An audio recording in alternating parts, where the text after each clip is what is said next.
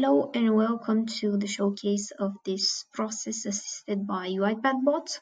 In this particular case, we're looking at the list import process, something we use quite frequently in marketing because we need to upload records to Marketo, our marketing automation platform. So this process is started as being purely manual because we need to format data in a certain based on certain rules, and then we had to upload the data manually into Marketo.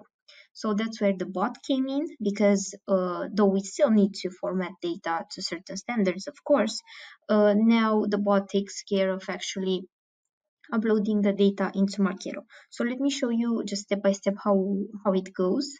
We also have this, what I'm showing here is a internal Atlassian page where we show our users how to upload records step by step. So the first thing we would need to do is open the import template. You'll see certain columns, some are required, some are not required. The main idea was to standardize as much as possible from these data fields that are mandatory or some just important for Marketo and for our data model. So we need to download this Excel on our personal computer, and I've already done this. So let me just open this Excel and just fill in at least the required data fields here. So as you can see, I just added in some test data we can use to showcase this particular process. So I filled in all the mandatory data fields, and of course I have some other data fields that I'm not required to upload, but would be important to have those kind of details in Marketo. So if I have my Excel in place, so let's just say I added here all the records I want to upload into Marketo, I just need to save my Excel here. Based on a certain naming convention, we use the Salesforce campaign code as let's say like the main identifier for this particular file, and we also add here the name and the date. So what I would need to do next would be that after having my Excel in place, so just know that this was the manual part, so the thing I need to do quite manual. We can't really automate that.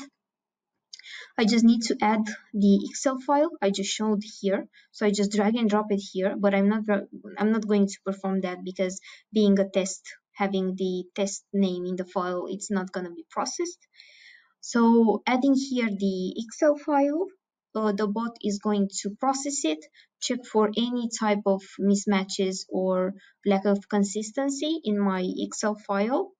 And if all the records are filled in the Excel correctly, they're going to be uploaded into Marketo, our marketing automation platform.